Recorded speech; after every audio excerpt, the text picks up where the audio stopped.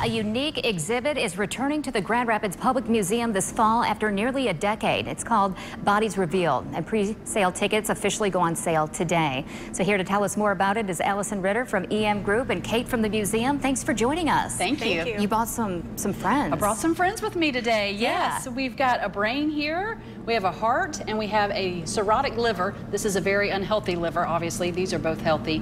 But the brain is made up of 80% water, which people find pretty fascinating.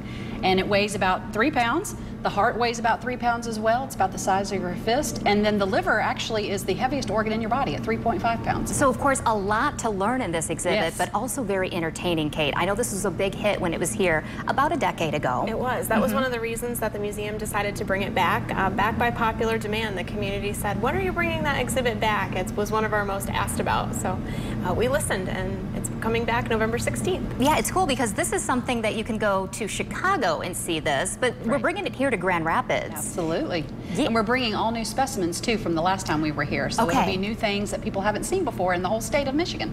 So I have a question. Is this family friendly? Is this something you can take the kids to?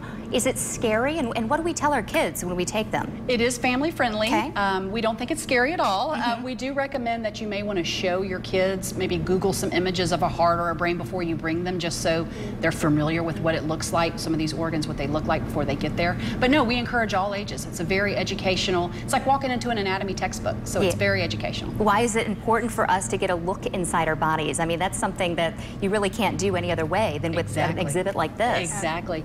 Well, we like to promote healthy lifestyles, so we want guests to get a look inside of your organs and see what's going on, how they work, how they function. So maybe you can take better care of what you have so you can keep it for a longer time.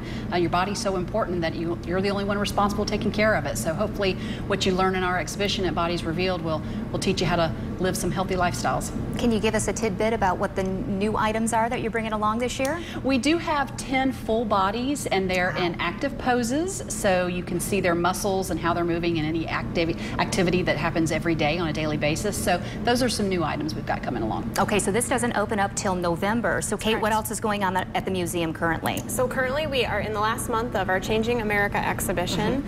Toys is still at the museum and will continue for just about another year at the museum. And we will open up another exhibition called Design Zone in October, and then Bodies Revealed in November. And tickets go on sale today for Bodies Revealed, so you can get those at grpm.org. Always a lot going on at the museum. And of course, Finney is always hanging there saying hello to everyone. Absolutely. Thank you for joining us. Thank you. Sue?